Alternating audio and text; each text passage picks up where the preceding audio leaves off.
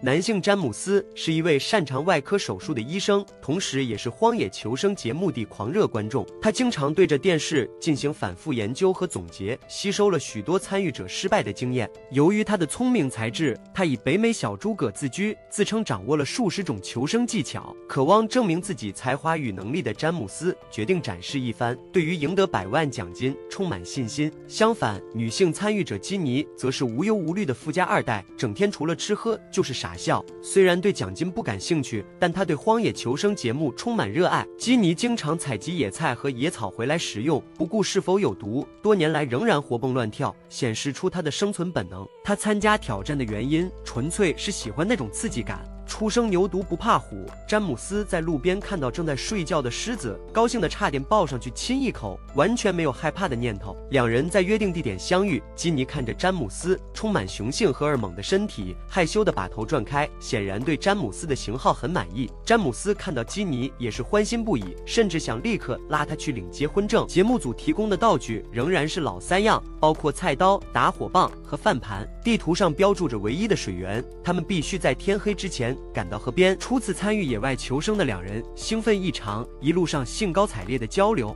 然而数小时过去了，仍未找到水源，只有一片泥潭。幸好淡水湖不远，花费半小时，他们终于走到湖边。詹姆斯用饭盆舀来一锅凉水，迅速生火，展现出在荒野生存的技巧。他们意识到，野外求生虽然看似简单，但实际上消耗体力是平时的数倍。随着夜幕降临，詹姆斯点燃了营地中的火堆，计划早点休息。然而四周传来各种野兽的声音，让两人心生畏惧，整夜都难以入眠。他们艰难度过了一夜。詹姆斯在庇护所周围发现了水牛的痕迹，但这种巨兽他们无法对抗，体重巨大且性格暴躁，他们只能竭力保护自己。小芳采集了荆棘加固庇护所，希望防止野兽袭击。基尼发挥优势，寻找可食用的野菜。虽然这些野菜看起来与树叶无异，但实际上是当地土著常吃的美味佳肴，加水炖成一锅野菜汤。詹姆斯兴高采烈地跟着一起品尝。他们饱餐一顿后，詹姆斯也展示了自己的实力。在捕猎时遇到正在休息的水牛，战斗力明显不及水牛，只好溜之大吉。然而转角却遇到更大的危险，2只水牛盯着他们，情势十分紧张。最终水牛离开，打破了僵局。詹姆斯早已吓得尿裤子。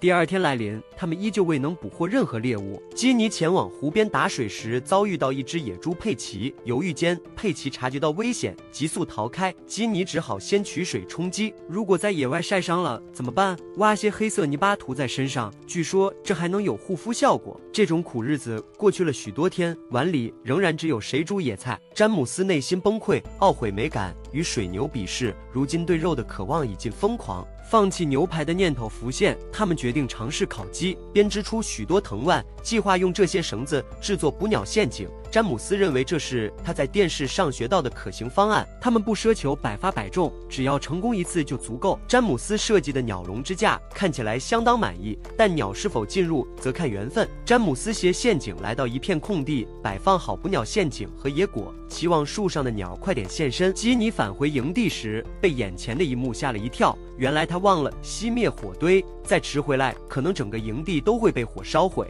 虽然这场火烧尽了所有的木柴，詹姆斯觉得这都是小事，因为干燥的非洲最不缺的就是柴火，但担心引发森林火灾，他们此后可能再也无法离开非洲。夜幕降临，詹姆斯在营地中间点燃了火堆，准备早点休息。然而四周传来各种野兽的声音，让两人不敢合眼整夜。他们坚持熬过了一宿。第二天，詹姆斯只得检查捕鸟陷阱，尽管笼子已落下，却是空空如也。没想到这里的鸟颇为狡猾，詹姆斯只好搬着陷阱去其他地方碰碰运气。天已经阴了好几个小时，预示着一场暴雨即将来临。他们必须收集物资，提前做好准备。基尼在营地负责砍柴生火，詹姆斯再次尝试出门打猎。詹姆斯觉得这次的挑战真是窝囊，小型猎物抓不到，大型猎物又惹不起。看着水牛们在前方悠闲地晒太阳，他咽了一口唾沫，灰溜溜地跑了。幸亏在回家的路上，詹姆斯发现了不少野果，虽然这些果子小如米粒，但只要能吃，全部打包带走，这样回去也好向金尼交差。詹姆斯向金尼讲述了经历，金尼早就准备好了祖传的野菜，虽然两人这么多天都没吃到肉，但有金尼在，饿死的可能性并不大。接下来的一场大雨，足足下了2天2夜，两个人都几近身体的极限。这几天他们依然没有蛋白质来源，就连野菜也稀少，饥饿时只能猛灌几口白开水。雨停后，詹姆斯在灌木丛中发现2个鹌鹑蛋，虽小如花生豆，却让他们熬制出一锅汤，仪式感一点也未减。时光已过去1个多星期，一场新的暴雨再次席卷整片森林，